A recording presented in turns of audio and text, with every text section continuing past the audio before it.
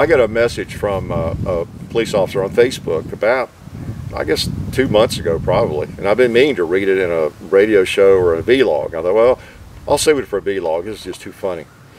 But just kind of points out the variety of viewers that we have. Fortunately, most of them are not like, well, they are like this police officer, but not like the subject of the letter. So let me read this. This is just too funny. At least it struck me as funny. This is from Andrew, and I scratched out his last name. But, sir, I love watching your videos. I'm a police officer and firearms enthusiast. I was wondering what your thoughts on the VersaCarry holsters are. I wanted to pass along a funny story to you about your YouTube videos. Me and the guys on my squad were executing a search warrant in a drug-infested apartment complex. As we entered and cleared the house, I noticed a video playing on the TV. After securing the scene, we realized the suspects were watching a Hickok45 video. They wouldn't say why they were watching, but I imagine they were trying to learn how to use the 3 stolen pistols they were in possession of.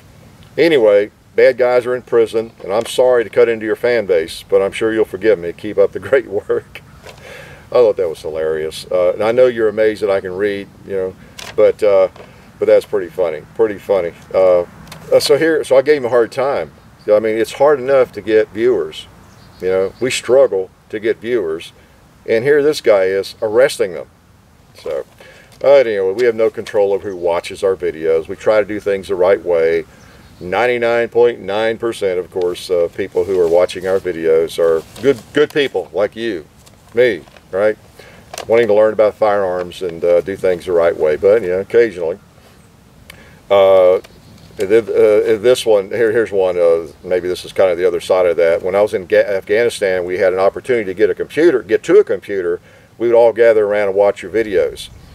I'm not one for complaining, but I have to say, okay, and then just some nice complimentary verbiage after that. So anyway, most of the viewers are probably people like yourself, me, just people in college, just looking to get information about firearms. But it's always interesting to me to hear from people who are what you can consider professionals. You know, I think that surprised me from early on, that people who, well, police officers or soldiers, that there would be anything in our videos that would be of interest to them.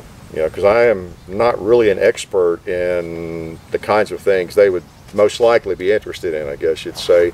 But then again, I think most police officers and soldiers have a strong interest in a carry gun, you know, an off-duty gun, and a lot of the stuff we do, I guess, demonstrate and shoot. So, but anyway, I thought the bust was hilarious, and I just want to share that with you at some point. I've been hanging on to that for quite a while. I don't remember where he was, Detroit maybe, I don't remember. He'll know when he hears it. I'm assuming he's watching the video still, but that was hilarious.